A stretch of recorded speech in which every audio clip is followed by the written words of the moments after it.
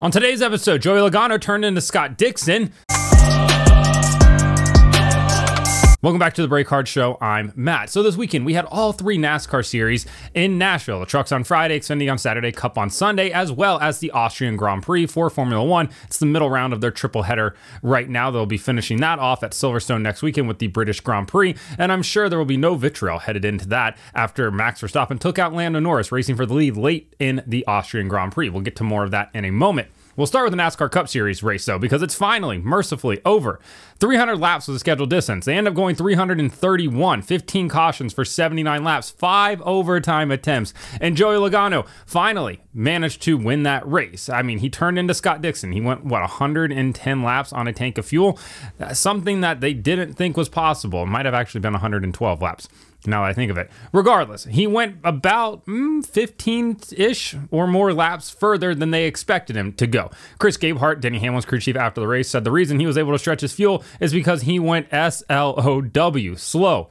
And he's not wrong. I mean, the 22 did a great job conserving all of their fuel in maximizing their attempt to win a race. And they finally did that. So credit to Paul Wolfe for taking an absolute flyer and leaving Logano out there, even after we saw the 5-car run out of fuel. We saw multiple other cars run out. Denny Hamlin, Martin Truex Jr. pitted underneath the second to last caution there for overtime, whatever. And they came in to make sure that they were going to at least have enough fuel to finish, and hopefully maybe chaos would ensue in front of them. And it almost did, honestly. But five overtime attempts, not 1, not 2, not 3, not 4, 5. Went all LeBron James, Miami Heat right there. I'll be honest. It's a super unpopular take. I know that. I'm willing to have that unpopular take. There needs to be a limit on overtimes. And now I know everybody in the mentions, trust me, I got ratioed on Twitter when I said this. Everybody's going to be like, well, remember what happened in 2015 when Harvick, wrecked Trevor Bayne on the restart attempt right there to make sure that the race is going to finish? Yeah, I know what you're saying, and that should have been a penalty in the moment. Now NASCAR has SMT data on all these cars, and they can have wheel trace, throttle chase, everything that they can track this and be like, yeah, dude, you intentionally did this. That's a penalty, and they can put a parameter in place to make sure that does not happen again. But 5 overtime attempts, and don't get me wrong, right? This is the anomaly. This doesn't happen very often, or ever. This is the most attempts that they've ever had before. We've seen races devolve into absolute chaos and amateur hour at the end of these events before. COTA last year is a perfect example of it. BrakeHard 2017, another great example of that as well. And those races devolved into chaos at the end of regulation, that's what we want to call it, and then carried over into multiple overtime attempts. Never got to 5, but it still is a precursor to that. So I get it. People aren't going to be happy about the limit overtime attempts, but man, 5 just felt like too many. And it becomes a crapshoot at that point too. I mean, we're 31 laps over the advertised race distance. We're halfway through a stage, not really, about a third of the way through a stage, but it just felt excessive in the moment. And honestly, I thought the racing was actually not that bad. A lot of people were talking about how the first half of the race was bad. I can kind of see that. Like, it wasn't the best race I've ever seen, but it wasn't certainly the worst race I've ever seen either. It was okay. And why Nashville isn't in the playoffs, but Loudon is going to be next year is baffling to me, because if I'm SMI, I would much rather go to a destination race like this. And I get it. You have to compete with football season, the Titans, not Vanderbilt, but probably Tennessee in that state. And then, of course, you have the IndyCar final there as well. But I'll be honest, if NASCAR wanted to go to the playoffs and put Nashville in the playoffs, that IndyCar race is getting booted. Like, it just is going to happen. The NASCAR race is going to sell a bunch more tickets than the IndyCar race, and I love IndyCar. You have to look at it from a business standpoint, but it's not going to be loud, and we'll be in the playoffs instead. But Nashville, for the most part, again, it's 40 miles outside of actual Nashville. It's the Santa Clara of NASCAR tracks at this point. They show all these highlights of Nashville, and you're like, buddy, we're in Lebanon, Tennessee. Show me Lebanon, Tennessee. I also find it hilarious that everybody's cool with going to Nashville, even though it's far outside of Nashville, but we can't go to Kentucky because it's too far outside of Cincinnati. It's not that much further than what Nashville is. Nashville Superspeedway is from Nashville, but I digress on that one. The race, however, Christopher Bell wins the first 2 stages. Looked like the car to beat. Then he gets impatient in stage 3, ends up wrecking himself. Not ideal in that situation. He even said so after he got out of the infield care center. He's like, I got too aggressive, which Christopher Bell being aggressive is hilarious because he's the most like level-headed, quiet-mannered guy you've ever seen before. He also had another Denny Hamlin, Kyle Larson run in, and Chris Gabehart came on the radio and told Denny to stop playing grab ass. They'd figure it out after the race, and they had another bit of a run-in on a late race restart in the overtime where Larson was trying to ship the 11. And this is how you know Kyle Larson doesn't intentionally, try to wreck people very often. He couldn't figure it out. He went all Danica Patrick, went into the corner trying to move the 11 out of the way, ends up losing the front of his own race car and taking Ross Chastain out. So maybe he owed Ross for Darlington last year, but his intention was the 11. He got the 1. So he got half of the number that he was hoping to get. He was like, I need double 1s. I got 1. I guess it counts. And then after the race, he said that he didn't want to do that. Obviously, he didn't want to do that. And then he runs out of gas as well, coming to the restart. Didn't want to do that because then it ends up taking Kyle Busch out of the race. Kyle Busch had an abysmal day. He was running back in the 30s. And then they flipped the strategy, get him track position. Now he's running top 5. Okay, so this is why this car is also kind of iffy still, because that guy was running 30th, couldn't pass anybody, puts him up in 5th or 4th, and he can't get past now. Now he's a top 5 car. It's like, okay, so track position matters a ton, especially because of the aero factor. So Kyle Busch is in position. Then there's a wreck, the Ross Chastain wreck. Kyle Busch hits the wall, is part of this wreck. He hits the wall to avoid it, and he should have been back in probably the 20s to restart. NASCAR moves him all the way back up to 4th in line and said that he wasn't part of the wreck, that he slowed down to try to avoid the wreck, and when the field was frozen, he should have been 4th. I don't know if I necessarily agree with that. We saw them do this last year at Chicago as well. When people got caught up in a wreck, they moved a whole bunch of people back up in the running order, even though they got caught up in said wreck. So they've done it before. So we argue about, there's, inconsistency. This is actually kind of consistent. We just don't see it happen very often. Jeff Burton was furious on the broadcast coming back to the green flag. They mentioned that Marty Snyder did, and Jeff Burton goes, "That's ridiculous." And then they started calling the race. And I mean, I can honestly see both. I can see both sides of it. I would tend to be on the side of you were in the wreck. It didn't matter at the end of the day. He ends up getting caught up in the Kyle Larson running out of fuel wreck on the front stretch right there. Gets turned into the outside wall on the front stretch. The crowd cheered, flipped him off, everything like that. Kyle got out, gave him a wave, and then just got in the ambulance, went to the infield care center, got in the car and left. Just an absolutely abysmal day for the guy. Needed a good run like that, just wasn't going to get it on Sunday. You also had Carson Hocevar relapsing. He back to his old ways again. He hooked Harrison Burton in the right rear and spun him out under caution. Now it was under caution, and people are like somehow saying that it's okay that he did it because it was under caution. It's not okay that he's done it. The guy has a long history of hooking people in the right rear and turning them head on into things. Thankfully, Harrison Burton didn't get turned head on into the wall or another car, but you still can't be intentionally spinning people out on the backstretch under caution. I don't care if it's under caution. You can't do that. But in typical Carson Hocevar fashion, he relapsed. NASCAR did say they would take a look at it, and it should absolutely be a penalty.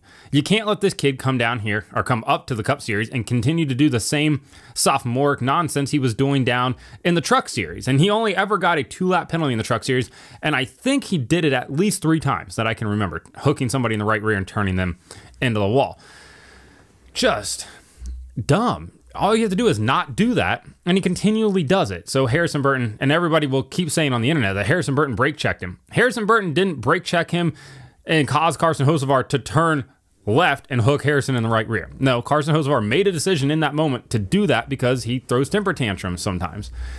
So all of that to say Nashville was crazy. Typical, people that go to Nashville, a bachelorette party, girls going for the weekend. Nashville's not ready for us. Yeah, they've never seen just generic white girls before in their life. They're more than ready. I'll be honest, I don't think Nashville was ready for the chaos that came in those 5 overtime restarts. That was just a lot. Yes, the Austin Cindric spin with 2 laps to go in regulation, that should have been a caution. He's spinning down the backstretch with cars passing him. Yes, that's a caution every single time. People on the internet were like, that shouldn't have been a caution. Yeah, it should. There's times where I agree with you that it shouldn't be. In this instance, you need to have a caution for that. The Josh Berry wreck in overtime as well, that set up the final restart, I believe. That also should be a caution. The fact that on the last lap, coming to the white flag and the last lap, I'm pretty sure there were 3 separate incidents. None of those got called for a caution is baffling to me. NASCAR was like, listen, we're tired of this nonsense. We just want to get this over with at this point, which does lead me to believe that even they were tired of the overtime process at that point. And I get it. Talking about overtimes real quick, fans want to see a green flag finish. I absolutely understand that. but at some point, you got to save the inmates from themselves, right? Like, you can't let them run the asylum. Somebody said they should go to the ARCA rules. The ARCA rules is it always has to finish under caution. Even if there's a caution on the white flag lap, re-rack them, go again. Has to finish under green. And that is, we're looking at a lot of wrecked race cars. But at the end of the day, Joey Logano survives, stretches his fuel further than anybody else thought that he absolutely could have. Tyler Reddick should have won that race, and afterwards he was super upset with himself. I haven't seen that guy that down ever. I mean, he looked like Morgan Wallen after he found out his ex-girlfriend had a new boyfriend, so he looked bummed as hell. Hopefully he's okay. Zane Smith ends up finishing second. He nipped Reddick there at the line. Fantastic run for Zane. At one point, I thought Zane was going to steal this victory, which would have been absolutely massive. Hopefully that gets some of the people off his back being like, oh, he doesn't deserve to be up here, this and that, cut him loose, he's overrated, he's not a good prospect. Zane Smith is a really, really good race car driver. He's just in a first-year Spire motorsport team in that 71, and they are certainly not a tier 1 team. Shout out to Corey Heim. He was running top 12 for a decent portion of the day. Ends up getting caught up in a wreck there at the end with Justin Haley in one of those overtimes. He deserved a far better finish than what he got. That kid is the real deal. Like I said, he is a 5-star prospect. Whoever signs him is getting a great driver. He can absolutely make that jump from the Truck Series up to the Cup Series next year if he wanted to. So Zane comes second. His teammate, Corey LaJoie, looked like he was going to finally get his first top 10 on a non-drafting track, and he didn't do it. So Zane got his first top 10 on a non-drafting track before Corey did. Not ideal for Corey LaJoie over there at Spire. And then you also have, here's how you know the race was absolutely chaotic. Daniel Hemrick got a top 10, P9 for Daniel Hemrick. So yeah, things got a little bit crazy there at the end. Ryan Blaney's team had one of the worst strategies I've ever seen. Don't have any idea how they ever thought that was going to work out. He still rebounded for a 6th place finish, but could have been in contention if they just followed what everybody else did. I don't know what Jonathan Hassler was thinking in that situation at all. But overall, the race was pretty decent. I don't need 5 overtimes. I know it's an unpopular opinion, but you know, it was a race. I'll give it that. Also, maybe we start running this race at night just to start with. Putting fans out in 90+ degree temperature on aluminum, benches with no shade doesn't make a lot of sense. And putting drivers in hot race car, it's 120+ degrees. Again, stupid. They got saved by the rain, thankfully, which pushed it. Actually, they got saved by Ty Gibbs spinning off of turn 4, which prolonged this race, that caution period rather, slowed it down, allowed the rain to come before halfway. Not that I think NASCAR would have banged it, because obviously they still got it in, but certainly ensured that this race would continue to its completion once those storms rolled through. So yeah, it was a race. The Xfinity race on Saturday saw John Hunter Nemechek pick up a win in that 20 car, which has, obviously been talked about this week with the Eric Almirola situation. He's suspended until July 20th at the Indianapolis Motor Speedway following a fight with Bubba Wallace at a comp meeting, or an altercation, rather. Shouldn't call it a fight. We don't actually know if blows were exchanged. I assume so if he gets suspended for it. But John Hunter Nemechek picks up the win.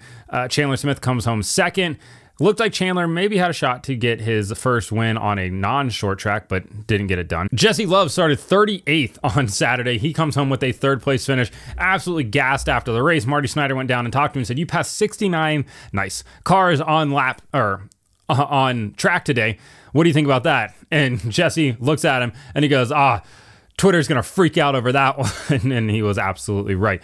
Just great presence of mind for Jesse Love there. Noah Gragson in that number 30 car gets a top 5 finish. Great run for them as well. Overall, the Xfinity race, I would love to see that race get moved tonight. Those guys were absolutely gassed after the race. Multiple people sitting next to their cars, getting, ice water poured on them, ice packs thrown into their jacket, or their jackets, getting thrown into their suits, guys going and getting IVs afterwards. Just a brutal day at the racetrack, and you could definitely put it at night. Obviously, you had Olympic trials on Saturday night, so maybe that's why NBC USA didn't want to do it. But man, just for the health of the fans and the drivers, move that race to the evening, and at least knock the beating sun off of them. Truck race on Friday night was the Christian Eckes show. He went 150 for 150 laps led. Just absolutely dominating performance out of Ekes. That's his name's been rumored for, a cup ride over at Front Row Motorsports for 2025. I think that he's a top tier prospect as well. He's a quiet guy. He's not flashy.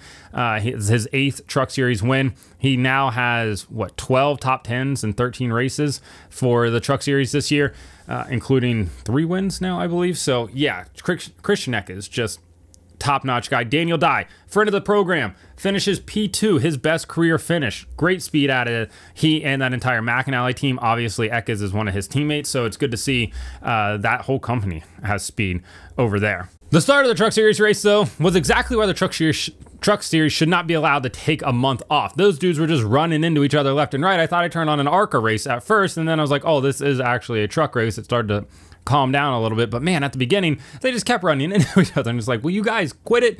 Maybe at this point we don't even take an off season at the end of the year. There should be a winter series for some of the back markers where they can at least work on racecraft together and try to not have that happen again. But like I said, overall good race. Ekes dominated the day.